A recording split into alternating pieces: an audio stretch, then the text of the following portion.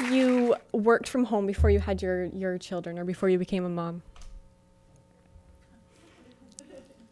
Awesome. So I did as well.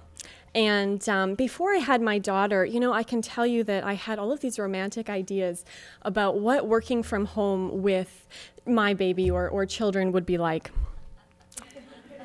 Yeah. You know, I'd always wanted to be a mom, and I'd worked in Vancouver as a doula. And women in Uganda, where I sort of spent most of my time, everyone carried their babies everywhere. Women like these women in our women's income generating group in Uganda, they bring their babies to the birth house every day to work with them. And so, you know, I thought that I would be no different. I would just sort of, you know, continue on running our maternity center and going to meetings and managing and running our organization with Satya strapped to my back. And I, of course, learned very quickly once she came into the world that just was not going to work and it wasn't going to happen. And so it wasn't much more than sort of a few months after I returned from my maternity leave that we hired a full-time nanny. One of the things that I love the most about running an organization that works in the Global South is the constant need for self-inquiry and self-improvement. Something we all do so often as mothers as well. And, you know, the international nonprofit field is a really interesting one because there's a lot of sacrifice, there's a lot of guilt, and there's a ton of burnout that happens working on the ground in areas like Uganda. There's very little recognition. And the most important thing that you can do for your work and for the organization is to actually remove yourself from the picture, to sort of get yourself out of your own way, so to speak, and to understand that it's really not about you. It's about selfless service, and that takes total surrender and a huge amount of focus on finding joy in those little everyday things. And, you know, when I became a mom, what I realized is that there really is no other better training manual for becoming a mom. You know, looking at surrender and finding joy in those everyday things needs to be at the very top of our list.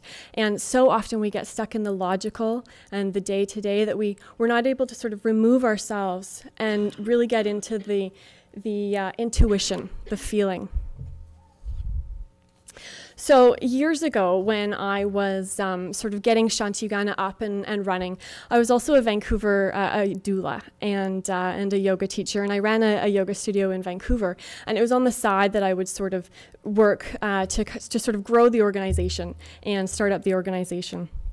And I was on a very fast path to burnout. You know, it was one of those things where you're doing far too many things all at once, and so nothing is flowing and succeeding and moving forward.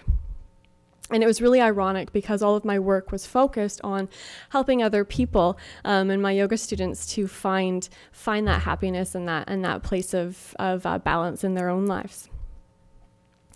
But I knew that my deepest passion was to make this organization thrive. And so it took a lot of letting go and sort of surrender to something much greater. And I decided to leave the yoga studio, leave my teaching career, and focus 100% on Shanti Uganda so that I could really allow the organization to thrive. So what I decided to do was sort of leave all of that, take out a personal loan, and sort of give it 100%. And it was a really scary decision to make. But I decided that if in 6 months I wasn't able to secure funding for the organization, that I'd let it all go and just sort of release it. You know, and it was in that letting go and that total surrender that within 2 months we were able to secure our first large grant, and I was able to sort of create a salaried position for myself. And I think it's something that happens for us so often as moms as well, you know, untying those knots that keep us stuck so that we can really find that place where we're able to shine.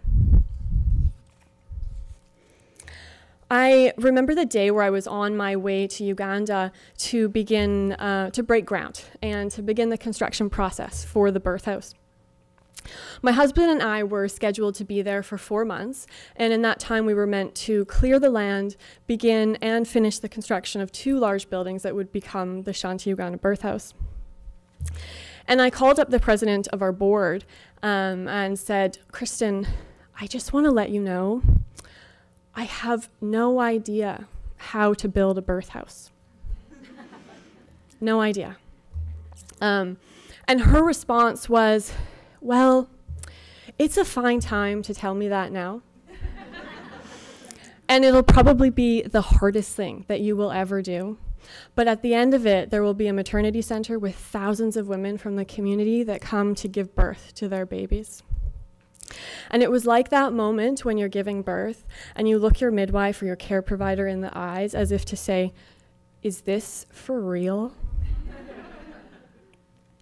And it's moments like these that allow ourselves or allow us to really shine our brightest and be in that place where we are the most true to ourselves. So this was the birth house in 2009 when we had cleared the land and laid the foundation. And this is the Shanti Uganda birth house today.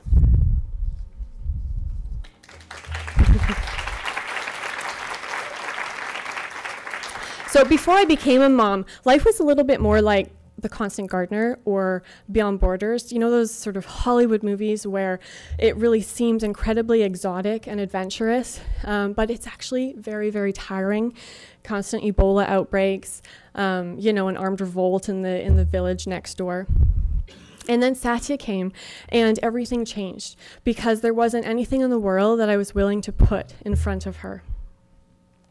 So when I went back to work, my lack of available time made it that I just wasn't willing to allow anything into our lives that wasn't joyful. And in the midst of juggling work and family and being the best mom that I could be, it was a realization that the important thing was to make everything joyful, those little things that we do every single day.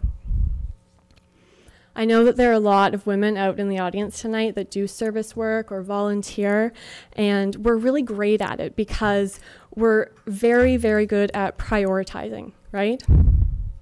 And the thing is that it only works if it's joyful. And if we're really truly able to let it go and surrender at the end of the day.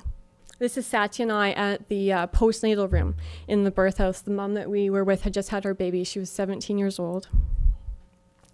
So my hope for us as mothers is that we're able to find that one thing that makes us shine, the thing that we're the most passionate about in life, and then surrender completely to it so that we can let our light shine and really be in that place where our heart has the most ability to change the world and bring joy into our communities.